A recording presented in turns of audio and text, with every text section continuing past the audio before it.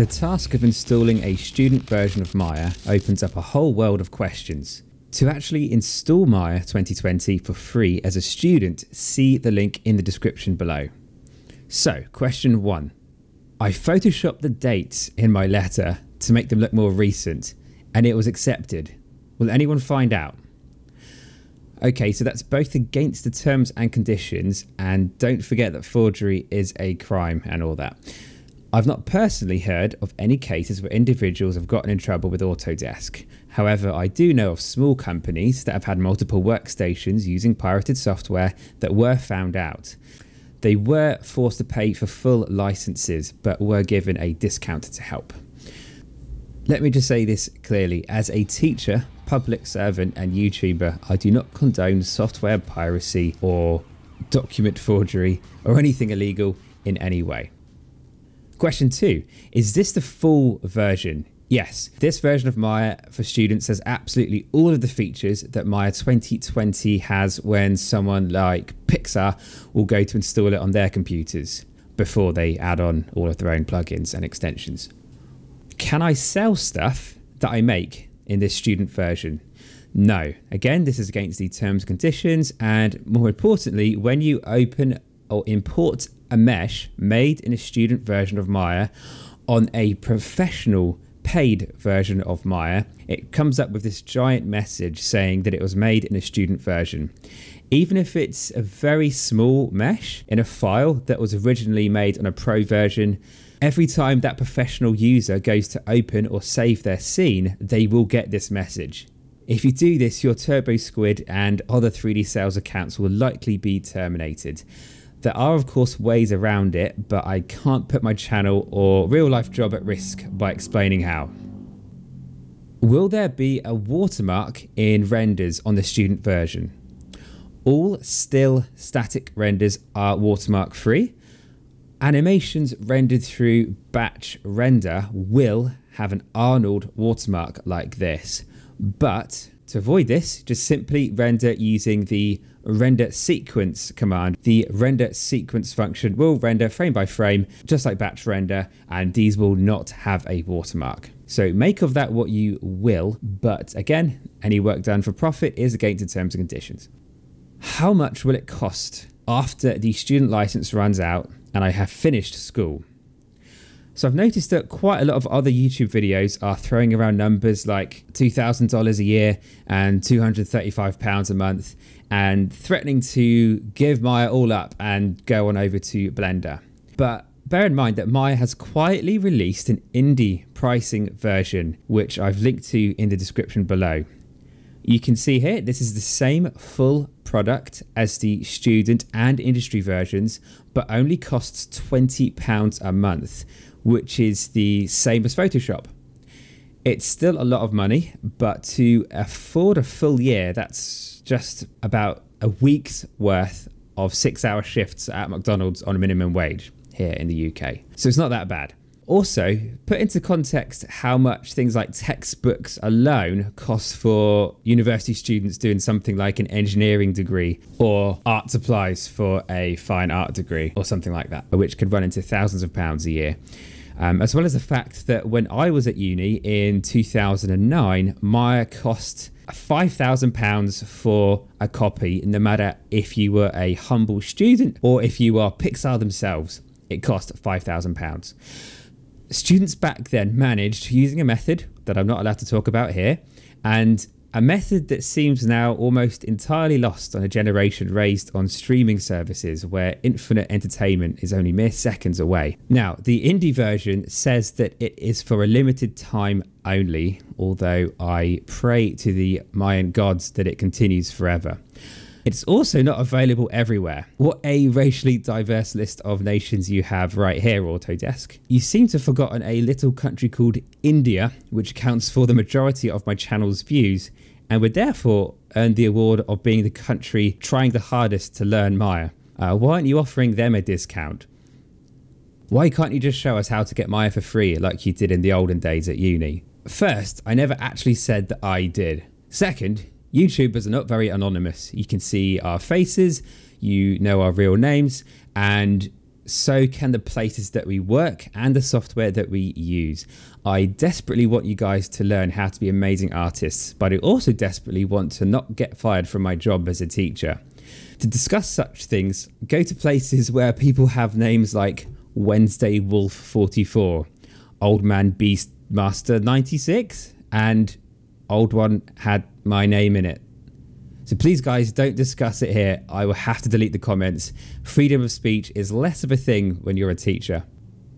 Will I be forced to pay when the trial runs out, like one of those VPNs or the Amazon Prime free trial? No, you didn't enter your credit card details anywhere, so you won't be charged. What happens when the license runs out after a year? You should get a 30-day warning, and if you want to buy more time after that, you can reinstall Maya with a trial license for another 30 days. This should give your school time to write a new letter or for you to, work out something else. What happens to all my Maya files after the license or trial runs out?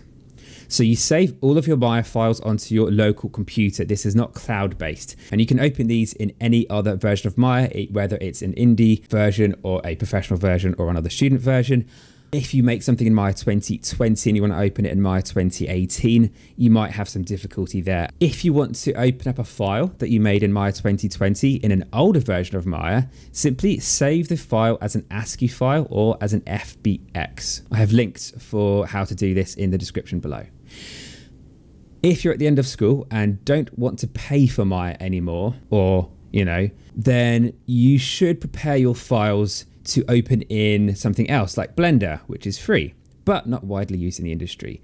Near the end of your license period, I would start converting all of your Maya files to FBX files, which will open in anything. So an FBX file is like a JPEG or something that will open up in pretty much any 3D application. So you could then transition over to Blender for free.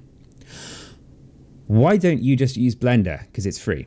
While I've not used Blender all that much, from what I've seen, it's great and a bit more user-friendly than Maya. For someone in their first 3 to 5 years of using 3D software, you would probably find that it has pretty much all the same tools as Maya, and you'll be able to create some incredible work. However, the majority of big VFX and game studios use Maya. For them, the software cost is such a small drop in the water compared to everything else that it's not worth them changing. Maya has been so deeply integrated into every part of their production pipelines, and their production pipelines have been so carefully considered in the development of Maya that changing it out for Blender would be like trying to do a heart transplant with a heart of an animal from a different species. Even if it's a really cool animal like a snow leopard, everyone would just die. Most of the jobs you'll be applying for will be using Maya, but if you get good enough, you can create a portfolio made through Blender almost entirely, and as long as in your CV or resume you say that you've worked in Maya in the past, you will have no problem landing a job in the VFX or games industries, and will quickly be able to adapt your skills and software knowledge back over to Maya, because most of the features and terminology in both softwares are the same. What system requirements do I need? Surprisingly, very little if you're doing basic modeling. Remember that websites like Sketchfab can even open on your phone and you're looking at really detailed 3D models on there. So if you're doing basic modeling, I've seen Maya run fine with small scenes on £50 Core Duo laptops with 4 GB of RAM. And while they struggle to run Photoshop, Maya seems to be okay. However, the absolute minimum requirements, I would say, should be any Intel i3 processor or equivalent, 4 GB of RAM, and a 250 GB hard drive. This should cost about £80 to £100 on eBay, even if it's a laptop, although I'd highly recommend getting a PC tower instead. Once you start rendering, UV mapping, or doing simulations on this computer though, you will lose the will to live due to instability and an incredible amount of lag. For a smooth experience, I would recommend at least a 2015 5th gen i5 processor or higher, and 8 GB of RAM. Maya really doesn't use much more than that for most stuff. And this is really important, NVIDIA GTX graphics card. Maya is designed primarily for Intel processors and NVIDIA graphics, as most of the world's visual effects industry and quite a lot of the games industry is based off of Intel Xeon processors and NVIDIA Quadro graphics. So the i-series processors and GTX graphics cards share a lot of the same DNA as their more powerful siblings made by the same company, so are, in my experience, just as stable. AMD-based components will work fine on the surface for a whole lot less than Intel and NVIDIA, but when you go under the hood in areas like UV mapping and things like that, you can start seeing some serious performance or stability issues, although I think Autodesk are slowly working on that. I got failed error 1603. If you get an error while downloading, it's probably you. It's probably your home network's fault. You might want to try restarting the router or putting a paperclip in that little hole in the back of it so it does a proper hard reset. You can try turning it off for like 12 hours as well and then doing the little paperclip trick, and it hopefully would improve. If not, you might need to go to a friend's house or to take your computer to school or something like that. I've installed Maya hundreds of times on my own and on students' computers at school, and I've never had a problem with the download. My 30-day trial ended. I uninstalled Maya, deleted every Maya related folder and registry file, and when I reinstall it, it still knows that the 30-day trial is over. What's going on? Yep, so I'm afraid that's how all software trials go. Windows and Mac operating systems are designed with this in mind so that they remember things like this. The only way is to do a full wipe and reinstall of Windows on your computer. Or of course, get an Indie license or you know, my acceptance letter or document that I scanned in for verification was rejected. What do I do? So first, the photo of your document might just suck and be all blurry. Use the free Adobe Scan app on your phone in a well-lit room to scan it in, or scan it in at school. And if that's not the problem, then it might be something to do with the content of the document itself. So you might need to get your school to write another document for you, similar to this one that I've got for you in the description below. It needs to include your name, the school's name, and a date from within the past year. From what I've seen, it can be any date mentioned on the letter. If you had a letter 3 years ago that said you would be graduating on a specific date in this year, Autodesk's automated text recognition software seems to prioritize the later date over the older ones. I obviously can't guarantee this. Okay, I think that's it. So I did make this list by trawling through all my school emails and looking at comments on similar YouTube videos. But if you have any questions that don't involve you know what, then please ask below and I will do my best to help.